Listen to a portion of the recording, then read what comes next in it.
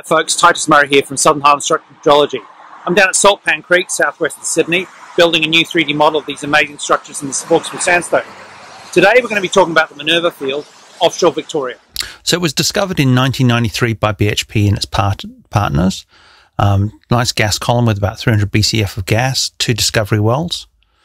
And it's about 11 kilometres offshore, southwest of Port Campbell, Melbourne in here, and so a useful gas resource.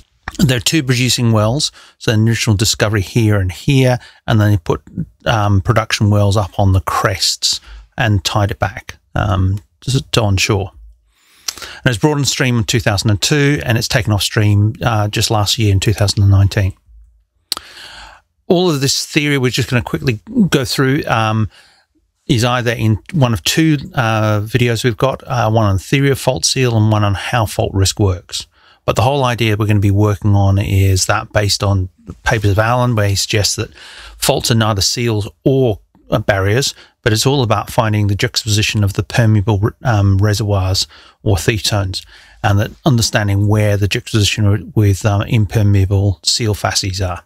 So the whole idea of an Allen map is we have both sides of the fault represented. So this is A in the footwall on the upthrown side, A in the foot reservoir in the hang wall and downthrown side, B in the footwall, B in the hang wall. So we're looking at both sides of the fault so that we are effectively looking at all of the cross sections through there. They're useful to do, and go and have a look at how to make them. So a big part of making sure we do our fault seal calculations right is getting a decent, good map. And you'll see that we've had a look at a number of maps over this field. The main tool that we use is placement profiles, where we're taking a fault, we're saying it has a central maximum displacement, and the displacement diminishes out to the tip. So these are contours of displacement. And if we have a footwall, a horizon, if we have horizon intersecting with a footwall, it's upthrown, and hang wall downthrown. If we go through and take that footwall and hang wall, we can get the separations between them, and that gets us a displacement profile or a throw profile. So it's just the delta Z. In here, we've marked in our theoretical profile, and we'll show you in a second how we use that for the Monte Carlo simulation in fault risk. So we define a stratigraphy. What we're looking for not looking for a production stratigraphy, we're looking for an exploration stratigraphy. We're looking to define where the seals are, and under those seals, where are reservoirs.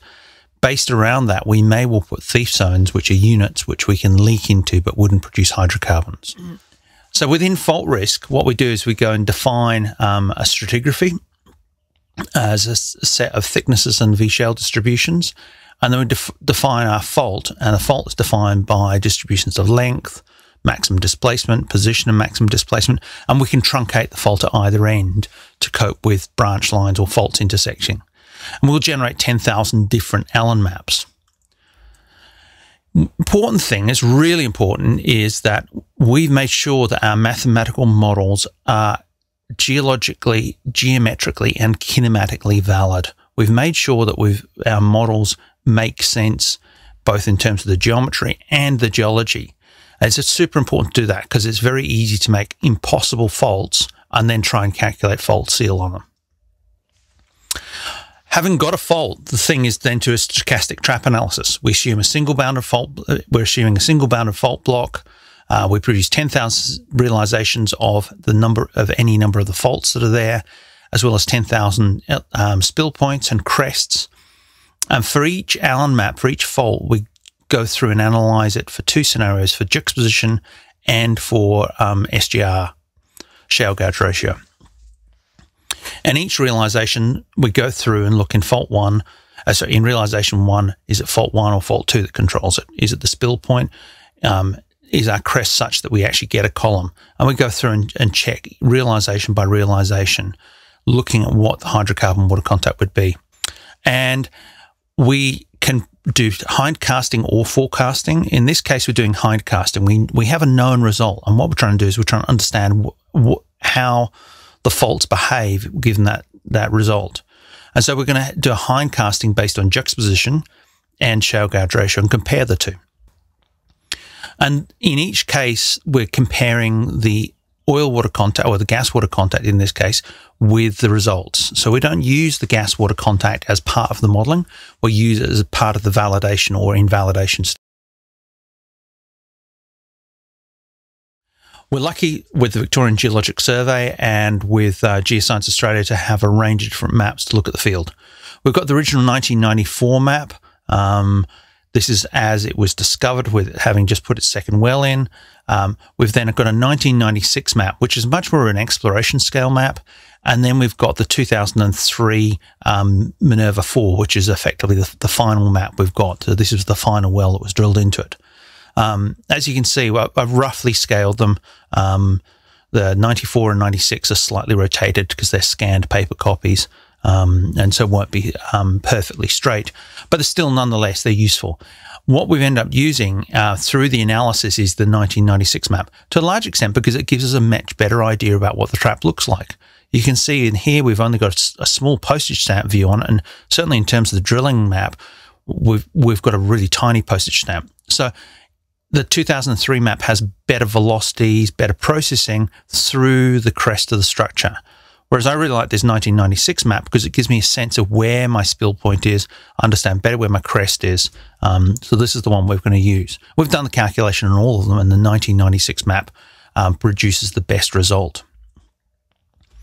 Looking at the 94 map, we can see we've got a northern fault bounding the trap and the southern fault bounding the trap, and we've got the fluid contact. Now, we know that these faults in here are communicating. The throws are relatively modest. The reservoir section is about, as we'll see, is about 300 metre thick, so we can see through these. So it's up thrown, down thrown to the north, up thrown, down thrown to the south.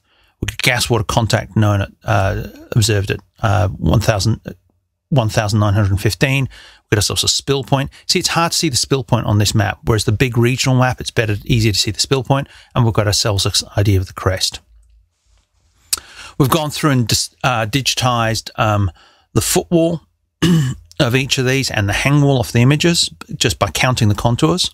We spend a lot of time counting contours. It's a useful activity to go through. And this is the displacement profile for the southern fault.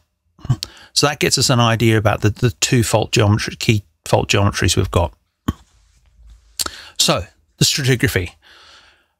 The single most important thing to do in any fault seal calculation is to get your stratigraphy right and to use sequence stratigraphy. We're really lucky. BHP Billiton put into the government a really nice set of data sets so we can see what's going on. Had to do little or no work on this. This is our 300 metre thick section, and you can see this Minerva 1A is the best well we've got in that it doesn't, it avoids all the faults. The 2A, which was another one, which was an appraisal well, goes through a fault, so we're not sure what's going on here.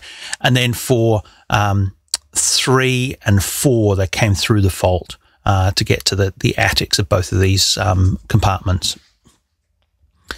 You can see from the logs we've got ourselves a nice thick Minerva sand, which is about 300 metres thick, and then we've got a labella sand underneath there, and there isn't a particularly good seal between the two of them. Sitting above them, and this is the thing that I'm always looking for, I'm always looking what's in my top seal. I don't just presume this is a stonking great big top seal, and they've done the right thing here, and they've marked up, hey, look, we've got ourselves this little sand, this Napier sand, which is between 10 and 15 metres thick, and it sits there. And the critical thing is, where does this sand, this Napier sand, juxtapose the main reservoir?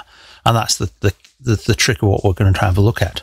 So in fault risk, we've defined ourselves the Napier as a thief zone, about 20 metres thick, and Napier seal is about 150 metres thick, and you can see our Minerva formation is about 300 metres.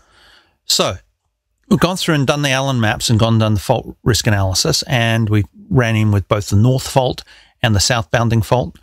And when we go through and run in with the north fault, you can see that we're getting ourselves, this is a distribution of error. So this is the difference between the juxtaposition leak point and the observed hydrocarbon water contact. And what we're seeing in here is we've got an error of about mean error of about 58 meters. So that's a fairly big error. And what we're saying there is that is leaking from the Minerva sand into the Napier sand to the north. Now, our experience is that those sorts of errors are fairly unusual.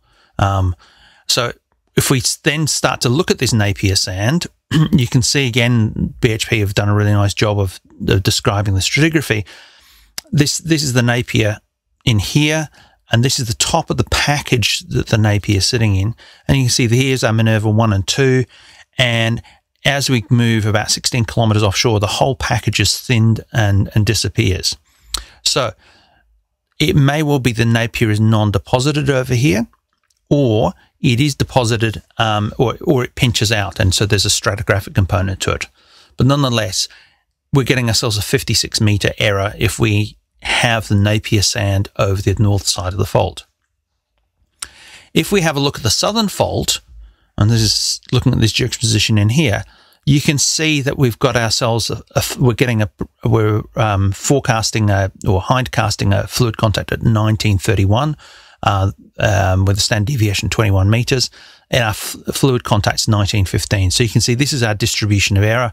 We've got ourselves in the order of 16 meters error, and that's looking like a more reasonable sort of error in terms of this. If we were to use shale gouge ratio, then we're starting to get ourselves a 63-meter error. So what we'd be saying is that, well, yes, we do have a juxtaposition with a leak point going across the top here, but that sand thins out and or is totally truncated. It isn't observed in the later wells because of faulting, and it may be that it's faulted out or it's non-deposited. But nonetheless, we're getting ourselves 16 meters of error in here if we look at leaking through the southern compartment. And so here's some of the Allen maps. So this is our P90 Allen map. The black line marks our gas-water contact, the observed gas-water contact, and then this is what we're getting at fault risk. So we're seeing a 2.2 meter error in the P90 case, we're seeing a 9.7 meter error in the P50 case, and then we're seeing a 42 meter error in the P10 case. So you can see what it is the key leak point is this bit of geometry in here. And this is this delta throw area that James et al. And the guys at Exxon talk about. They think a lot about where these rapid changes of displacement are. So this is the key area to understand in terms of the fluid contacts. So we've got a fairly big data set of hundreds of cases, again published in the JOLSOC paper. And we start to get concerned when we're getting outside of this 15-20 meter error zone. If we're starting to get out in here, these are unusual errors. So that's why we would pick that the juxtaposition across the northern fault is either going into a stratigraphic system or it's non-deposit, a stratigraphic trap, or is non-deposited, because we're getting right in there. And you can see that our Minerva case sits pretty much within our safety zone. It's coming in at that 16 meters, so between 20 and 0 meter error. So in general, we're looking to try and understand how we can get systems through primary juxtaposition that make sense in terms of their depositional environment and their structure. So in conclusion, we'd sit there and say, well, if juxtaposition works, why use SGR? This is a case from which we'll hope to do a virtual field trip, which is right under the Australian Parliament at State Circle in Canberra, and you can see the complexity in the fault zone. We've got a huge amount of complexity in there. If we're taking that complexity, let's have a look at where the fluid contacts are, and let's not try and make a complicated solution for an uncertain problem. And what we're seeing is the key controls on fluid contact are the interplay between displacement and stratigraphic seals. Again, this is stuff from the JOLSOC paper, and that we go through in the theory slides in the Corallina field, where it's a juxtaposition of a thief zone against the main Corallina reservoir that gets us a really good match with the fluid contact. Faults fundamentally have uncertainty and complexity. It's vital to look at all of the data. We looked at all the maps and we started looking at the linkages of them. And it's important to sit there and use stochastic modeling. You can't use the single one wrong answer. We've ended up using outcrop studies a lot to show holes in fault rock and to understand that if you've got holes in fault rock, you're going to leak across those juxtapositions. We'll go and do a talk about this one soon. This is some of the stuff from Miri and Sarawak. We've got a whole set of images we've collected and videos, so we can get to a bit of a virtual field trip to Miri. Holes in fault rock will mean that juxtaposition, that means that the shale gouge ratio tools won't work. And I guess the main thing is, and this is what a bit about the work we're doing, is we're putting out the case studies. So you can see, I'll make mistakes. I make mistakes all the time. But by sharing what we're doing, you'll get a better idea about how the systems do and don't work. And so, if you have a look back through the literature, if membrane seals work so well, where are the case studies and where are the replications of them? This replication of science is a really important thing. Hey folks, I hope you enjoyed the Minerva field. We'll be bringing you more great outcrops, hopefully less wet, and more case studies from around the world. Cheers, bye.